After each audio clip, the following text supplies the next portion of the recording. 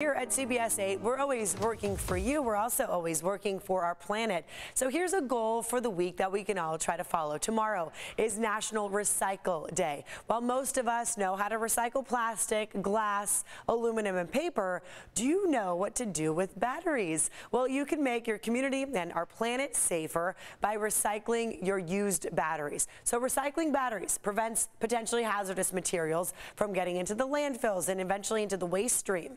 Batteries in your trash, they can be a fire hazard, so properly recycling them can prevent fires. And like other green habits, battery recycling can easily fit into your daily routine, helping you declutter and help our planet all at the same time. So the goal of the week, again, find a designated battery recycling drop-off location. From AA to e-bike batteries, you can recycle them safely. Please do not throw them into your trash. In fact, we're going to include a link to find a location near you at cbs8.com/earth8. So go to that website and you'll see the link right there. Type in your zip code. The one closest to here would be Home Depot. They collect all of your used old batteries. They just ask you put in a little baggie and drop them off. Yeah, so, a lot of the big box retailers, I think Best Buy does a lot of this too. And this is the season of batteries right now with the, the holidays and the toys and everything. We got to make sure we hold on to them and then drop them off at the right location. Exactly.